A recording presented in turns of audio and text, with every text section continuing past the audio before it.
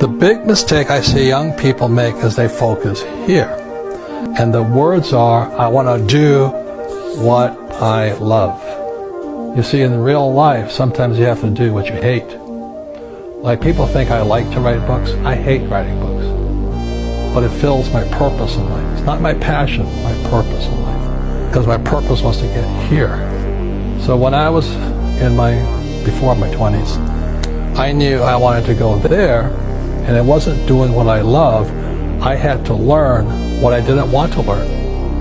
I had sometimes to do what I hated. I had to learn about taxes.